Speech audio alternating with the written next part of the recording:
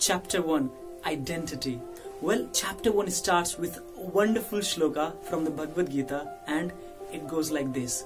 It is better to live your own destiny imperfectly than to live an imitation of somebody else's life perfectly. Our identity is wrapped up in what others think of us, or more accurately, what we think others think of us, isn't it? If we think someone we admire sees wealth as success, then we start chasing the wealth to impress that person. If we think our friends are judging our looks, we start tailoring our appearances. How can we recognize who we are and what makes us happy if we are chasing the distorted reflection of somebody else's dreams? Jay Shetty explains that the hardest part about becoming a monk was not about letting the fun stuffs go, like partying, sex, watching TV, or owning stuffs. The biggest hurdle for him to overcome was breaking his career choices to his parents. Jay Shetty's family was surrounded by the friends and relatives who shared the doctor, lawyer, and failure definition of success. His friends and relatives were saying that he's not going to get a job again after becoming a monk. He's going to waste his whole life. There is an amazing quote that really resonated with me, and it goes like this. When you try to live your most authentic life, some of your relationships will be put in jeopardy. Losing them is a risk worth bearing. Finding a way to keep them in your life is a challenge worth taking on.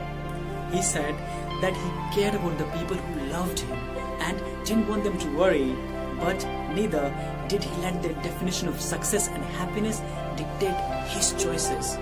There is an amazing part in the book which talks about values. Well, our values are defined by what we experience. Values make it easier for you to make the right decisions, to choose the right people around you, and focus your attention where it matters the most. Our values are influenced by whatever absorbs our mind. The movies we watch, the music we hear, the books we read, the TV shows we binge, and the people we follow online and offline. The more we are absorbed in celebrity gossips, images of success, violent video games, or troubling news, the more our values are tainted with discrimination, discontentment, and judgment. Jay says that when he was in the ashram, he did not watch any movies or TV shows, and he barely received any news or emails. He says that when we tune out the expectations, obligations, and opinions of the world around us, we begin to hear ourselves. The problem is we don't like to be alone with our own thoughts. There is a research which has been done by the University of Virginia and Harvard which says that people would rather take an electric shock than be alone with their own thoughts. Isn't that incredibly shocking?